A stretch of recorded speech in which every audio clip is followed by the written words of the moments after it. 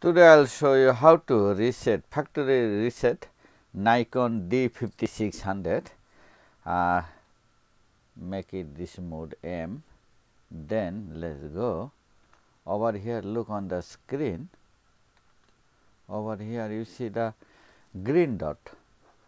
You see over here one green dot and this green dot. Press and hold at a time and look on the screen, blinking one time, then remove your finger. Just press and hold, blinking, then remove it. Now you can press in the menu button. You see the menu button, go on the camera icon. Let me see.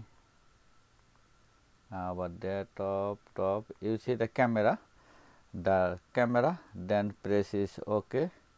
And bring the right side. You see the reset shooting menu, just press OK. And then they should even yes or no.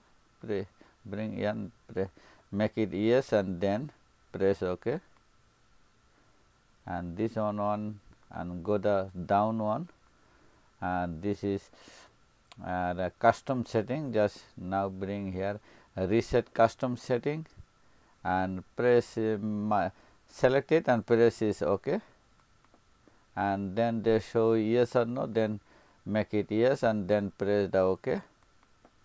And I think it will help you how to reset, factory reset Nikon D56.